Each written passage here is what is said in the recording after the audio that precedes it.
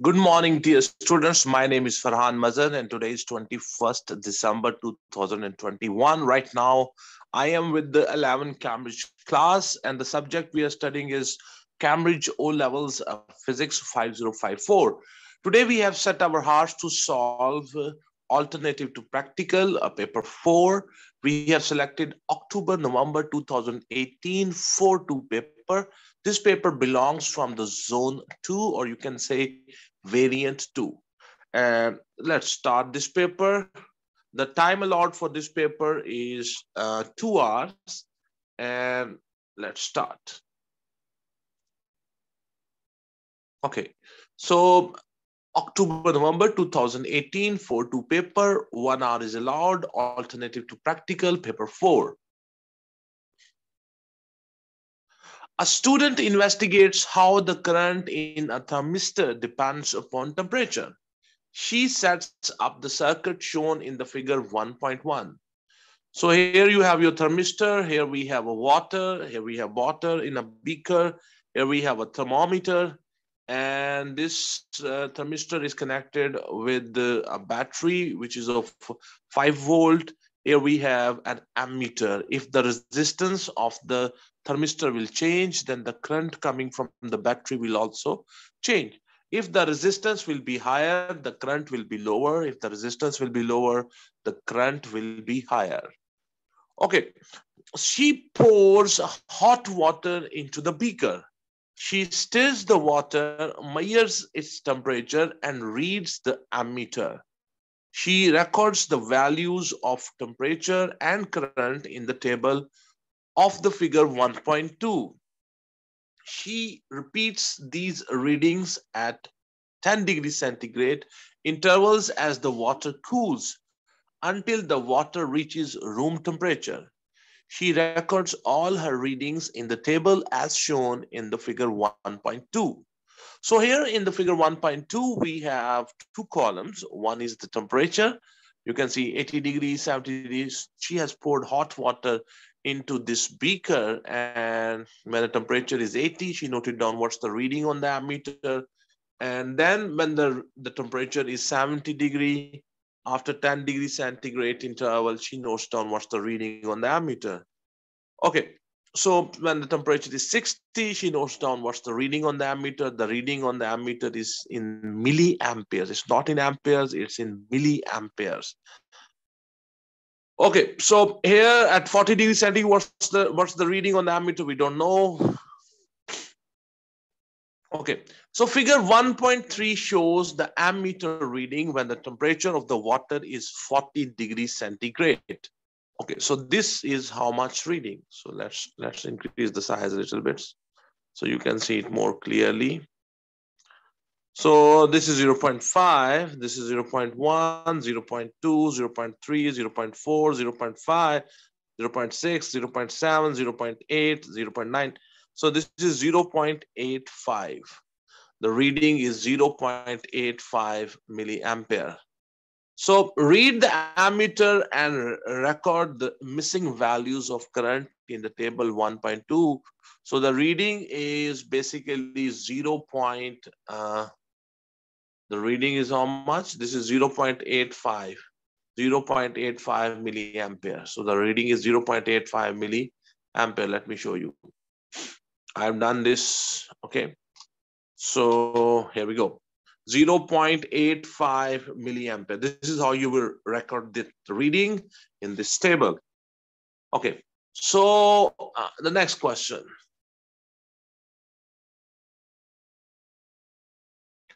State why the student stirs the water before taking a temperature reading. You see the water is hot and she has put a thermometer. So there can be many reasons. One of the reasons is that she wants to make sure that the whole water has a uniform temperature. Another reason can be she let the temperature, the thermometer get that temperature. Okay, so let me show you my answer. Okay, so to ensure that water is at a uniform temperature, to ensure that the water is at a uniform temperature.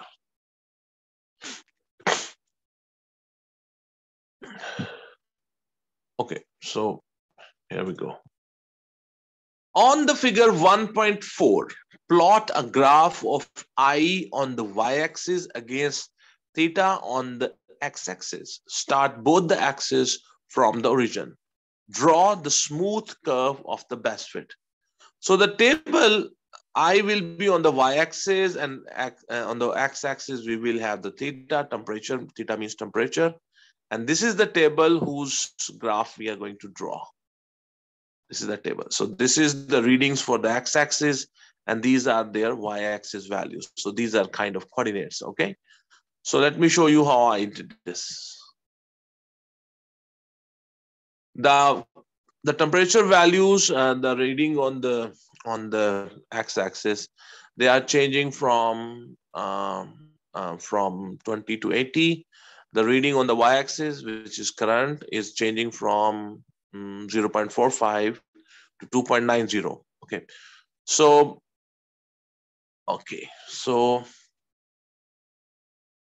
this is, you see this, I have labeled the grid, the axis. So on the x-axis I have temperature theta in degree centigrade. On the y-axis I have current I in milliamperes. So 10, 20, 30, 40, 50, 60, 70, 80, 0.5, 1, 1.5, 2.0, 2.5, 3.0. Okay, then I will plot those points. And those points are these points: at 20, 0.45, at 30, 0.6, at 40, 0.85, at 50, 1.2, at 60, 1.75, at 70, 2.30, at 80, 2.90. So I have plotted those points here. So you can see those points. You can also plot them on your graph.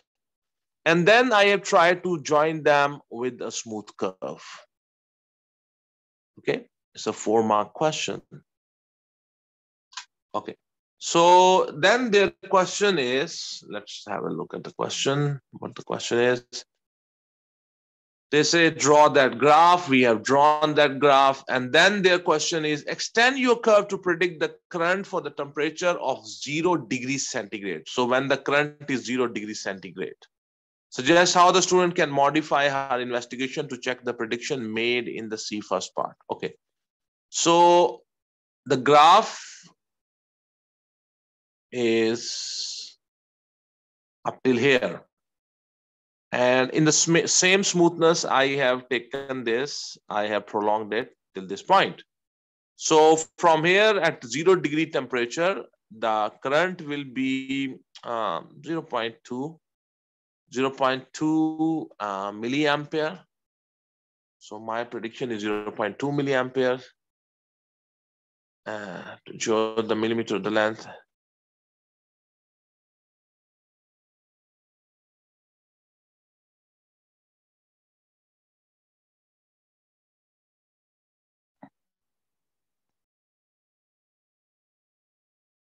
Okay, so when the temperature is 0, okay, when the temperature is 0, this reading is, I think, if this is 0.1, this will be 0.2. So the reading is 0.2. I think the reading is 0.2 milliampere.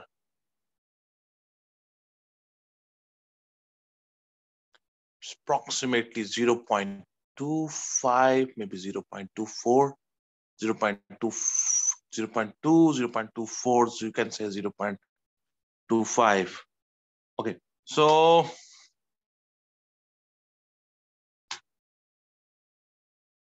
the reading is 0.25 milliamperes. Suggest how the student can modify her investigation to check the prediction made in the C first part, because we have guessed this current from the graph. The graph was not actually at the 0 degree centigrade, but we just prolonged that graph. So we predicted that when the temperature will be 0, this will be the reading on the ammeter. So we predicted it. So now they say how you can actually do this. So what you can do, you can take the melting ice in the beaker and then do this experiment and check actually what is the reading on the ammeter. So my answer is add melting ice into the water and measure the current. Okay, remember the question is suggest how the student can modify her investigation to check the prediction made in the C first part. Hopefully you understand what's the meaning of these sentences. He says use your graph to estimate the current I when the temperature of the water is 75 degree. Okay. So when the temperature is 75, this is the temperature 75 when you go to there. So this reading will be something like 26, I think. So it's not 26, it's 2.6 basically. Okay. So the 2.6 milliampere. So this will be the reading. Okay.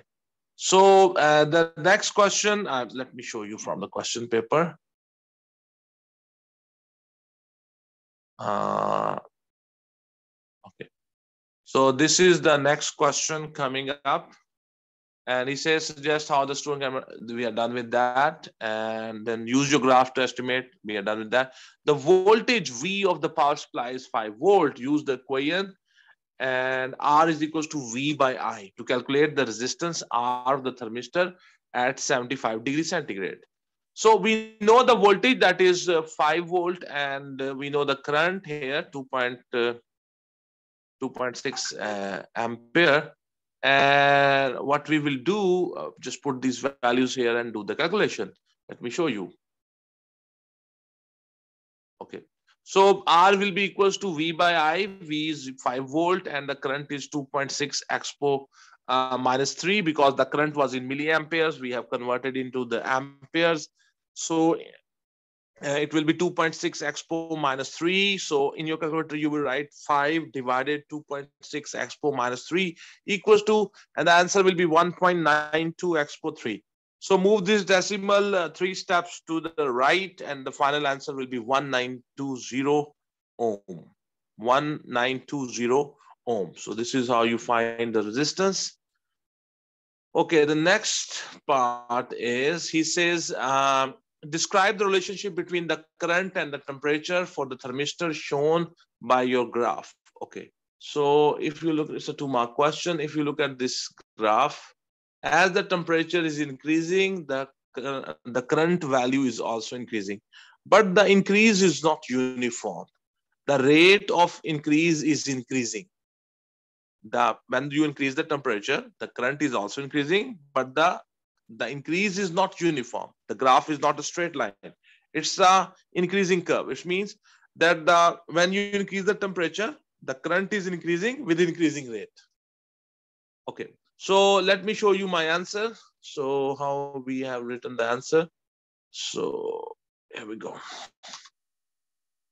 As the temperature increases, current in the circuit increases at increasing rate. The rate of increase is increasing. Okay, because you see the gradient of the graph is gradually increasing. It's increasing curve. Then he says, deduce the relationship between the resistance and the temperature of the thermistor.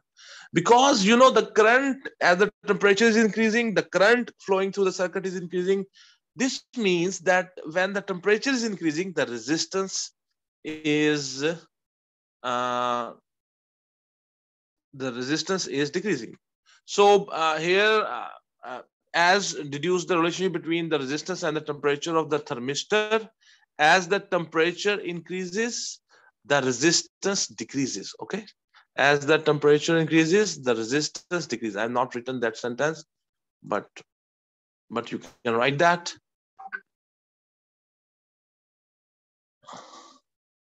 Let me write that. So as the temperature increases, the resistance decreases. How do I know this? As the temperature increases, the current flowing through the circuit increases, which is an indicator that the resistance is decreasing. Okay. So because the V value, another way of knowing this is that the V value will, the resistance formula is V by I. So because the V value is constant and the I value is gradually increasing. As you increase the temperature, the I value is increasing. It means that the V by I will gradually decrease. So as the temperature increases, the resistance decreases. Okay, so here we go to the next question.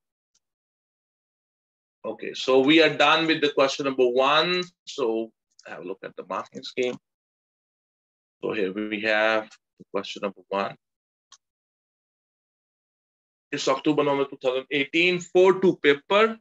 Its marking scheme is showing up on your screen. So pause the video and take your time, read this marking scheme carefully, check for every point how much numbers are there. It's very important to always check your answers, compare them with the marking scheme. Okay, so let's go to the next question. A student measures the focal length of a convex lens. He sets up the apparatus shown in the figure 2.1. So here you have an illuminated object. Here's an object. We have a hole in it. Here we have a lamp. So when you will switch on the lamp, it will be illuminated. Here you have a convex lens on a stand. Here you have a screen. And the distance between the object, this object and the lens is X. The distance between the screen and the lens is Y. He places the lens a distance from the illuminated object. He moves the screen until a sharp image of the object is formed on the screen. If first part is measured to the nearest millimeter, the length X and the length Y on the figure 2.1. Okay, so with the help of the scale, check what's this distance. Okay, and with the help of the scale, check what is this distance. If you have the hard copy of this paper, by placing your scale here, check how much is this length. And just note down that. Now, I have done this. Let me show you. Okay. So the X reading is 2.6 centimeter and the Y reading is 7.8 centimeter. Your length might be little less than these readings. The reason is when we photocopy the paper, the diagrams shrink a little bit. So that's why your length will, X value will not be 2.6. It will be little less than 2.6. Your Y value will be also not 7.8 centimeter. It will be little less than 7.8. And it's all right. Okay, so the next question, the next part. He says the diagram in the figure 2.1 is drawn 1/8 full scale. It means that if something is on the diagram represented with 1 centimeter, in actual it is 8 centimeter long. Calculate the distance U from the object to the lens, and that is X in our diagram.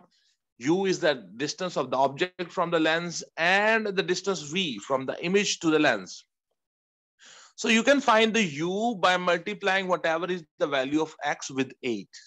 And you can find the value of the V by multiplying the value of Y with 8. Because the scale is 1:8. Okay, so let me show you. So the U will be 8 multiply X. So 8 multiply 2.6, it will be 20.8 centimeter. The V is 8Y, so 8 into 7.8, and that will be 62.4 centimeter. So this is how you will find the U and the V value. I hope you understand what's the meaning of 1:8 scale. It means on map or something is 1 centimeter. In actual, it is 8 centimeter. Hopefully you understand. Okay, so the next part. Calculate the focal length f of the lens using the equation this uv divided by u plus v. So you just have to put the u and v value here, and you can calculate this by using the calculator. Okay, so let me show you. Okay. So the u value is 20.8 and the v value is 62.4. Substitute those values here in this formula. So on your calculator, you will enter 20.8 multiply 62.4 equals to divided bracket start 20.8 plus 62.4 bracket close equals to, you will get 15.6. And when you round it off to 2 decimal places, 15.6 will be 16 centimeter. It will be 16 centimeter. Okay, so let's move to the next part. He says, state one precaution that the student takes to obtain an accurate value for the focal length f of the lens. So you see, move the screen very slowly to and fro, to and fro, to get the sharpest image. You stop it where you get the sharpest image. So do this process very slowly. Another thing you can do is you can do this experiment in a room where there are no other lights. Only this light is switched on. So in a dark room, do this. So you can write many things. Okay, so just you have to answer here. One, he says, move screen slowly to and fro until sharpest focused image is obtained. So that is the, okay, so we are done with the question number 2. So let's go to the marking scheme. So here, so on your screen, you can see that the marking scheme of the question number 2 is showing up. Pause the video and take your time to read this marking scheme, check your answers, check my answers, and make sure that you write the best possible answer. This is the marking scheme for the question number 2. Okay, so let's go to the next question. The next question is, a student and her friend measure an approximate value for the speed of sound in air using echoes. She stands a large distance from a reflecting wall. She claps her hands at a regular rate. She adjusts her rate of clapping until each clap coincides with echo of the previous clap. Her friend then uses a stopwatch to ensure to measure the time t between claps. They measure the distance to the wall. The time t between claps is recorded 4 times. The value of the t measured in seconds are shown below. So it's 0.87, 0.97, 0.94, 0.88 seconds. Remember this word, okay? Okay. So calculate the t average, the average value of the t, give your answer to 2 decimal places. So t average, you add up all 4 values, and whatever the sum you get, you divide that sum with 4. You get, this is how you get the average. So let me show you my work. Okay. So 0.87 plus 0.97 plus 0.94 plus 0.88 equals to, divided by 4 equals to, you will get 0.92. So that t average is 0.92 seconds. Okay, so here we go. Then he says, suggest why it is sensible to give t average to 2 decimal places. You can see the variation is large. The raw data, it varies. There's large variation in them. So that's why it's sensible to give the t average in 2 decimal places. So let me show you my answer. There is a large variation in the raw data. Okay, so that's why you wrote the number to 2 decimal places only, not more than that. The distance s from the student to the wall is 130 meter. A meter rule is not an appropriate device for measuring this distance. 130 meter, this 130 meter. Suggest a device that can be used to measure this distance. We can use the measuring tape. We can use the measuring tape. So we can use the measuring tape. Okay. Okay. The speed v of the sound in the air is given by the equation v is equals to 2s divided by t average. Calculate the v. You just have to put the value of the s, which is 130 meter. You have to put the value of t average, which is 0.92, I think, 0.92 seconds, and just put those values here and you will be able to find out the speed of the sound. Okay, so 2 multiply 130 divided by 0.92, and that will be 282.6 meter per second.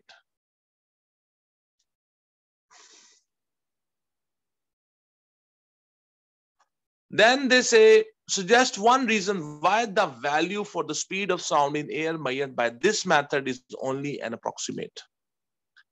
So you see,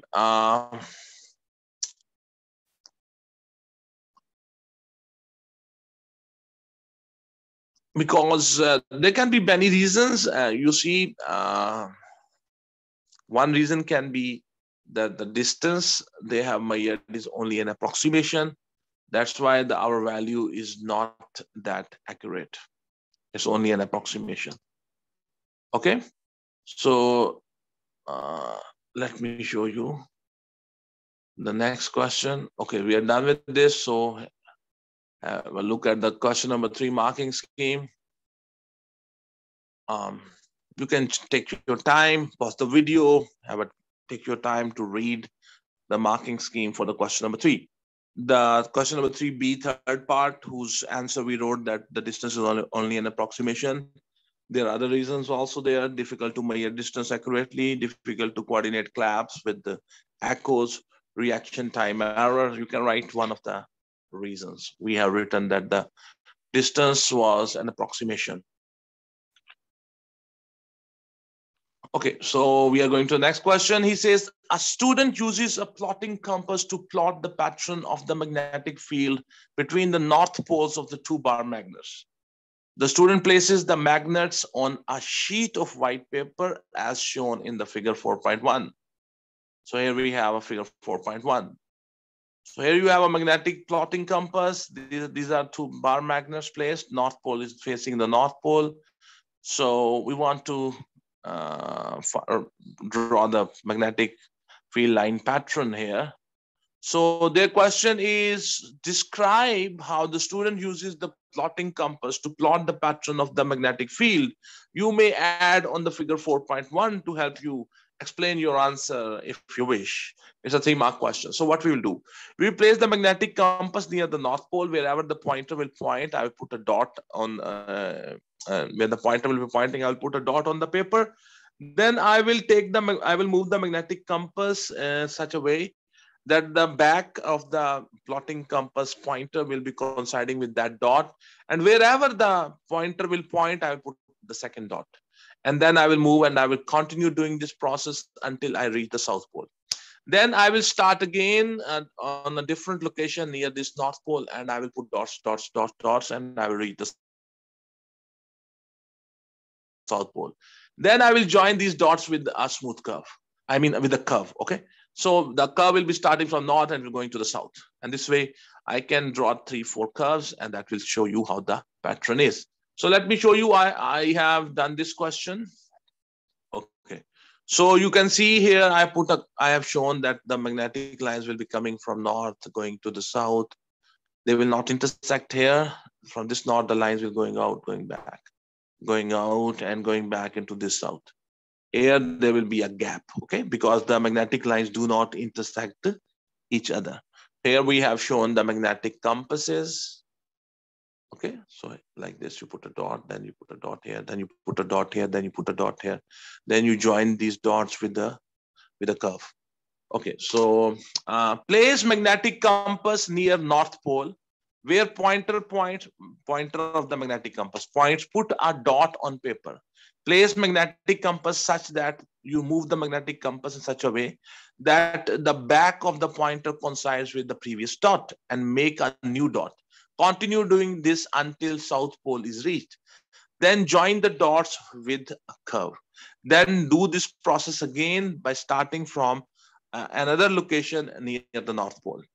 So, and then their question is, state what else the student can deduce about the magnetic field in this investigation. He can find out the direction of the magnetic field. Okay, so that's the B part. So by the B part, we have reached the end of this paper. So let's have a look at the magnetic. Okay, so this is the marking scheme showing up on your screen. Pause the video and read this marking scheme. Check every mark that what you have to write to get the full marks. It is very important to read the marking scheme.